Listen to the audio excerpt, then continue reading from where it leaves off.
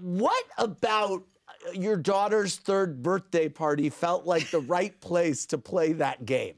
It was fun tea. It was fun shade. It was supposed to be someone sleeps with a teddy bear, or someone, drools when they kiss. Something simple and silly. So who do we think wrote down that Candy sucks dick in a locker room? We kind of got to it. It was someone that wrote with an orange marker. Okay. And it was only one person there that had an orange marker, I think. Is her name rhyme with Arlo?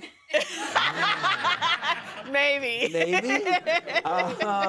Okay, I will be very interested. And Matt, I'm wondering, did you see any sparks between Kenya and Brandon on Dancing with the Stars? Because there's a lot of speculation there. I'll say this. Smart. Anybody that is around Kenya just gravitates towards her. So wow. It could have been that. So I wouldn't be surprised.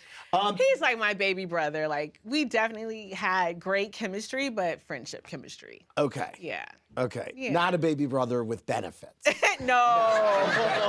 If that's a thing. Okay, right. Maybe that's not a thing. Also, your friend who ran out of the birthday party tonight. Oh, God. Have you spoken to her since? Is that like a school mom friend? She hasn't been able to, I think, return my calls, so. Oh, really? You're off her list. Oh, my God.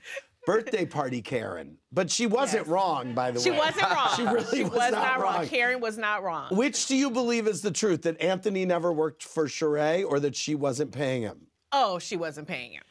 But did he work? Did he work for her? I think the thing with Shereé is if she doesn't like the work, she won't pay you. Oh, okay. That's what it is. Okay, I think he worked, but she didn't like the work. I cannot get enough of Shereé.